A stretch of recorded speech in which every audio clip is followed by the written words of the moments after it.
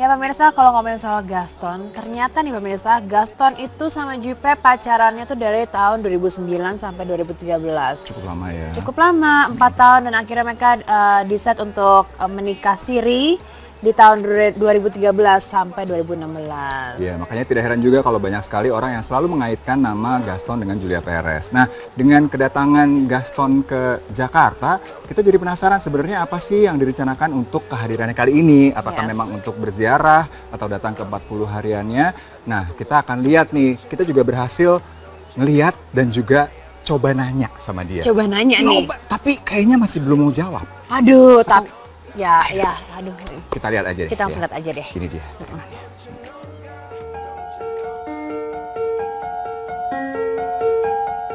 Nama Gaston Castano sebagai pemain sepak bola benar-benar baru melambung dan dikenal masyarakat ketika ia memiliki hubungan asmara dengan almarhumah Julia Perez. Pria asal Argentina itu rupanya berhasil meluluhkan hati Jupe yang statusnya saat itu adalah seorang janda. Keduanya sudah saling mengenal dan dekat sejak tahun 2009. Namun mereka baru benar-benar berpacaran saat Jupe bercerai dengan Damian Perez. Jupe dan Gaston kemudian menikah pada September 2013 lalu di Australia.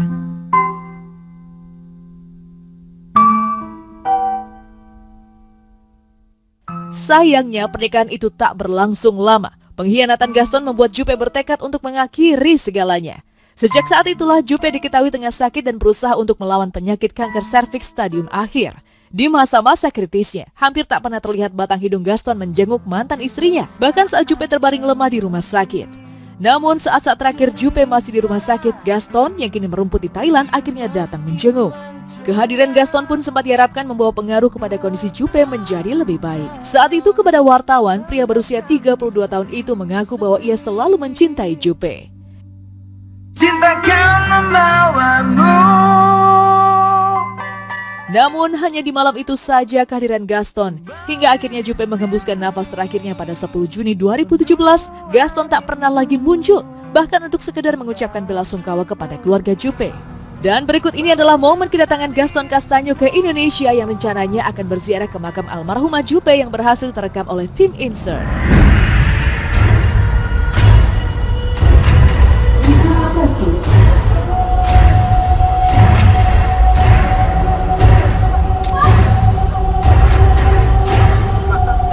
Belakang buka dulu. Gaston depannya.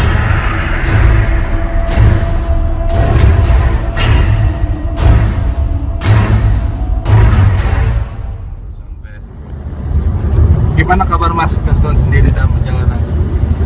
Baik.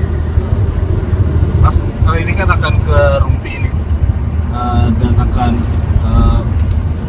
bertanya sekitaran Jupe sendiri. Gimana Mas Gaston tentang pasca meninggalnya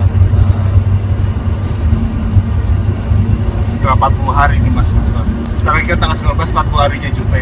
Nah, Mas Gaston sendiri menanggapi seperti apa sih Mas? Nanti jalan Rumpi aja.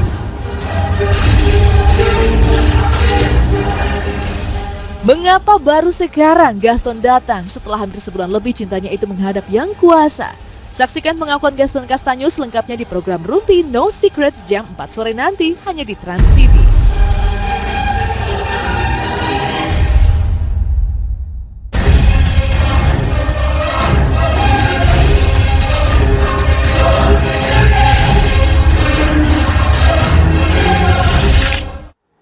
Ya, selain di Rumpi jam 4 sore nanti, Anda juga bisa saksikan curhatan Gaston Castano di Insert Pagi ya, setengah 7 waktu Indonesia bagian Barat. Besok kita akan tanya lebih banyak lagi dan semoga Gaston mau jawab lebih banyak juga. Iya, tadi mungkin habis capek lah ya, perjalanan panjang. Tapi pasti banyak yang kesel sih sama Gaston tuh sebenarnya. Cuma kan kita nggak tahu alasannya kenapa gitu kan. Walaupun dari orang-orang terdekatnya sih bilang bahwa Gastonnya sempat nelpon Nia sebenarnya. Oh gitu. Untuk menguatkan, please be strong gitu tuh udah pernah juga. Ya mungkin in his way lah ya. Setiap orang kan punya cara beda-beda. Mungkin dia juga tidak sanggup. Setuju. Jadi makanya dia mendingan stay away dulu sebentar. Dan ini mungkin saatnya dia untuk berbicara nanti makanya di Rumpi jam 4 sore. Betul sekali. Dan bicara tentang almarhumah Julia Perez, kepergiannya kan meninggalkan kesan yang begitu mendalam bagi kita semua gitu ya. Rasa rindu, kangen, apalagi ke adiknya yang tercinta ini ya. Karena pastinya, Della ini katanya sering sekali memimpikan sang kakak gitu. Jadi katanya pernah mimpi liburan ke Bali bareng sekeluarga, pernah mimpi umroh bareng juga. Tapi gitu. mimpinya happy-happy ya, Jupe. Semoga Jupe ditempatkan di tempat yang terbaik. Pasti. Kita lihat aja ini dia dalam Insert News Highlight.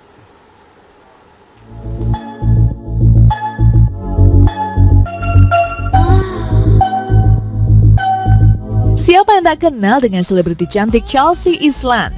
Iya, perempuan yang belakangan ini sedang diisukan berpacaran dengan Bastian Steele itu ternyata sedang disibukkan dengan segudang aktivitasnya di dunia entertainment. Dengan kesibukan yang dijalani, membuat Chelsea harus tetap menjaga kesehatan tubuhnya. Iya, sadar dengan hal tersebut, rupanya perempuan 22 tahun ini menerapkan pola hidup dan makan yang sehat agar kebugaran dan kecantikannya terus terjaga untuk setiap peran dalam hidupnya. Meski kini dirinya terbilang masih berusia belia, Chelsea menuturkan bahwa sangat penting untuk mulai menjalani hidup sehat dari sedini mungkin. Terbukti dari bentuk tubuhnya yang terlihat fit dan proporsional. Menariknya, aktris kelahiran Washington DC ini mengungkapkan ia tak pernah melakukan diet secara ketat untuk menjaga kesehatan tubuhnya. Hanya saja ia memang memiliki kegemaran yang baik, yaitu memakan makanan sehat seperti salad atau salmon. Bahkan Chelsea pun kerap minum infused water dan hobi lari yang jadi salah satu pilihan olahraga favoritnya.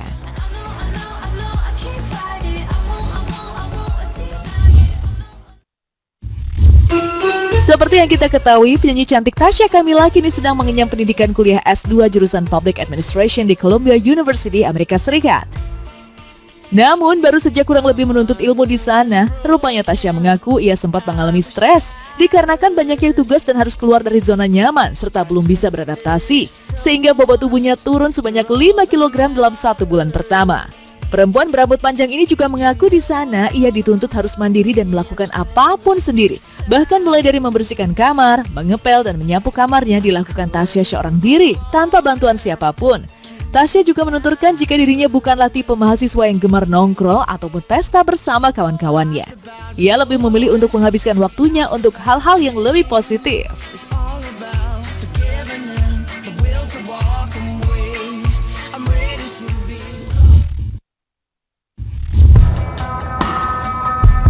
Aktor laga Joe Taslim diketahui sudah beberapa hari belakangan ini berada di negeri ginseng untuk menyelesaikan syuting film Swordsman. Di film itu, bapak dari 3 orang anak ini akan beradu akting dengan sejumlah bintang Korea Selatan seperti Min Hyuk BTOB dan Jang Hyuk. Ia juga mengaku senang bisa terlibat di film yang disutradarai oleh Choi Jae-hoon tersebut. Dan tak ketinggalan, pria kelahiran Palembang itu juga mencicipi kuliner tteokbokki yang menjadi salah satu jajanan favorit dirinya. Namun, aktor yang pernah tampil di Fast and the Furious 6 itu mengaku sudah merindukan masakan Indonesia, yaitu nasi Padang. Bahkan, saking kangennya dengan kuliner khas tanah air, Joe merasa bahwa salah satu jajanan tradisional Korea bernama tteokbokki, yaitu sejenis pempek tetapi tidak menggunakan ikan saja. Dan sebagai informasi, tteokbokki berbahan dasar tepung beras yang berbentuk bulat memanjang dan teksturnya kenyal.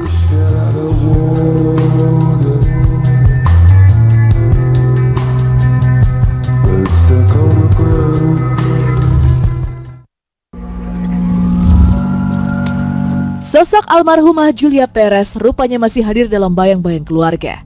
Jelang 40 hari setelah kepergiannya, almarhumah yang baru saja merayakan hari ulang tahunnya pada 15 Juli itu ternyata kerap datang ke dalam mimpi orang terdekatnya. Salah satunya sang adik Nia Anggia dan juga Della Wulan Astriani. Keduanya pun mengaku sering berjumpa dengan Julia Perez lewat mimpi.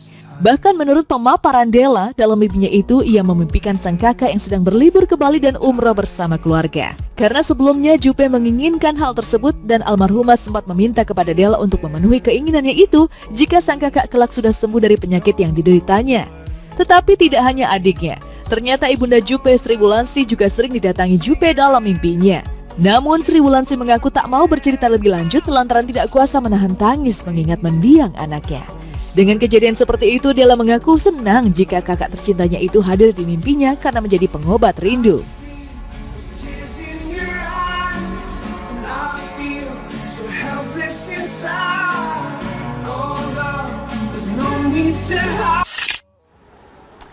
Ya, semoga mimpi baik pertanda baik ya. Betul, itu yang selalu kita doakan ya.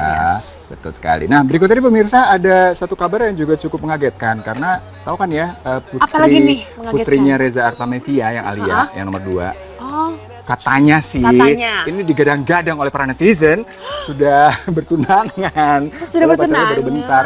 Tapi nggak tahu juga nih, karena sang bunda sih membantah berita tersebut. Jadi yang benar yang mana nanti kita lihat deh. Kita langsung lihat aja kali ya. Ya udah, sambil kita pamit ya. Terima kasih banyak pemirsa sudah menyaksikan Insert hari ini. Jangan lupa untuk menyaksikan Insert besok pagi jam 6:30 waktu Indonesia bagian Barat. Yes, dan juga Insert siang pukul 12 waktu Indonesia Barat. Hanya di Trans TV. Pilih kita bersama. Bye.